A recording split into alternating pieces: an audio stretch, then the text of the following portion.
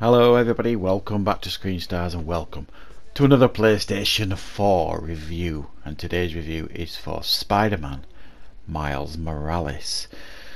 Now then, it has been quite a couple of weeks for games releases. Some of the biggest hitters of the year have been released now. And I've been really busy trying to play them all and get reviews out and stuff. And this game initially was a game I was going to leave until I got a PlayStation 5, because it's also a launch title on PlayStation 5, although clearly it is available on PlayStation 4 as well.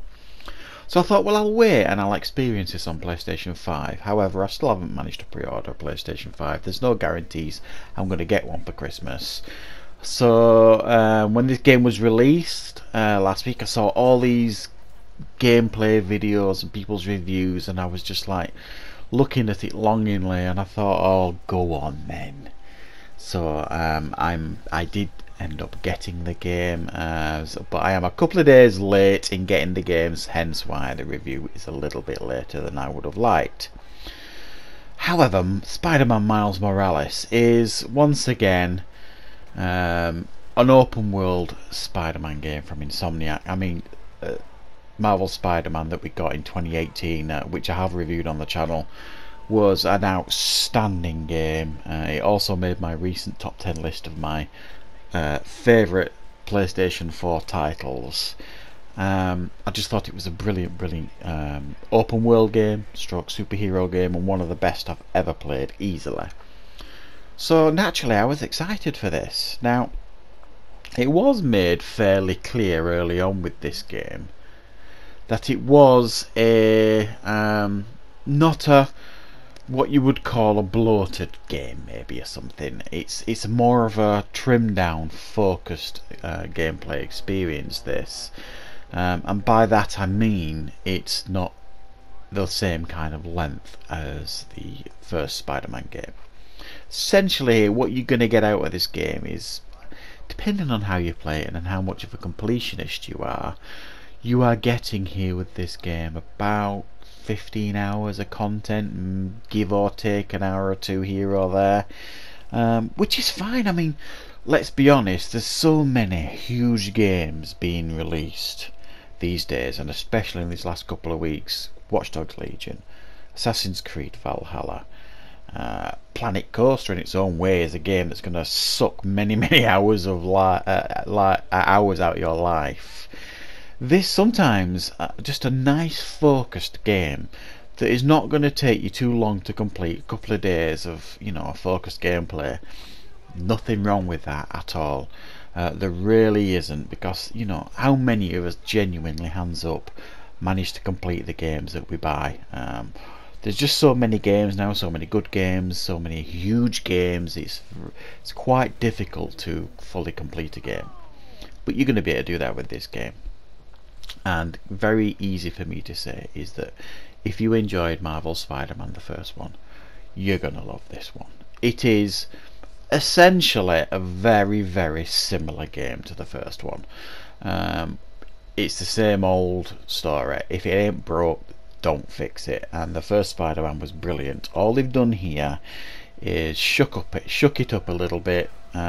Yes, there are, even playing this on PlayStation 4, I think the visuals are better than the first one. I think the gameplay is a little bit better than the first one. The combat is everything is just a slight tweak on the first one, and you can really feel it. I mean, with Miles, because he's a rookie, he's only really had his powers about a year. He plays differently than the other Spider-Man. He's a bit more, when he swings, it's a bit more, it's not as experienced, if you like, in regards to how he swings. It's a little bit more youthful or something like that. Same with the combat. He's got slightly different powers than Peter Parker's Spider-Man. He's got something called bioelectricity powers. Essentially, he calls them venom punches and things in the game. So he can generate this electricity, and there's another power as well that I don't really want to talk about and spoil. I want you to experience the game, to experience everything the game has to offer in regards to the combat and the powers. But it feels different enough compared to the first Spider-Man. It doesn't. My worry playing this game was that you were going to miss Peter Parker. and you wanted to be Peter Parker, but they've made Miles so much fun to play as that you don't end up missing Peter Parker at all, which I'm really delighted to say. And the story this time round is, as I mentioned, Miles Morales has had his powers for about a year. He's been learning off Peter Parker how to be Spider-Man, and then Peter has to leave for Europe for a couple of weeks with MJ, which leaves Miles as the sole protector of New York City. And guess what? As soon as Peter's out of town, there is a new threat that rises in New York City that is... I don't really want to spoil it and say much more, but there's a new threat that rises, and it's up to Miles to deal with it and take it out. As similar to the first Spider-Man, you've got two rolling storylines here. You've got the Spider-Man storyline, and then you've got the Miles Morales storyline, where you get to see him interact with his friends and family and all that kind of stuff, and it really helps you feel connected to the character. So I really enjoyed the story here. I think Insomniac, they know what they're doing now with this franchise, and they nailed it on the first one. They've nailed it on this one as well. Even though it's a more focused game and there's not as much playtime as you would that there was in the first Spider-Man, there's still quite a lot to do here in the city. They've changed it up a little bit now. You've got like Miles Morales' friend Genki is like this genius, and he's designed like this app so that the people of New York City can get in touch with Spider-Man on this app and tell him where there's any problems or crimes or side activities, that kind of stuff. So you can just swipe on your controller, look at the app and see if there's anything you want to go and sort out. There are still some random crimes on the streets and stuff, but you can also go to these places on the apps to solve crimes and help the people of New York. There's other activities to do in the city. You can collect time capsules that you buried years ago, tech parts that you will use to upgrade, to buy new suits or upgrade your gadgets and things like that. And also you get something called activity points for completing missions and side missions and street crimes. And again, they will help you upgrade your gadgets and also unlock new suits. There are 19 suits in total, I believe. Some really cool ones. I'm not going to spoil it for you, but there are some cool ones to find and unlock. Very good indeed. And there's a skill tree as well. It's a little smaller, the skill tree, obviously, because it's a little bit of a more focused game. But you can upgrade, you know, your bioelectricity and other aspects of your powers and things like that on the skill tree. What I also like about this is, I mean, the difference between this and the last game is the last game Peter was a veteran. He'd been Spider-Man for about 8 years. He knew what he was doing.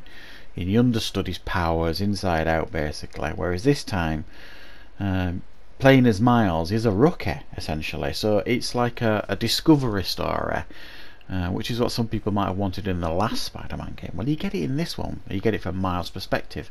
He's just learning about his new powers as he goes. He's got all his self-doubt. He's got all his personal problems and all this kind of stuff as well. It's just a really nicely pitched story here.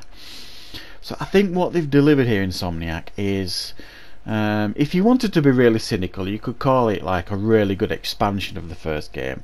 I don't think it is. I mean, the only negative I could give here is that, you know, it potentially a little bit overpriced. I paid $49.99 for this in the UK. I think a fair price for this would have been $39.99 for its length. And some of the feedback that people have given saying it's more of a expansion than a standalone game. It is a standalone game, but if you're expecting the same length and experience that you got in the first game, you might be a little bit disappointed.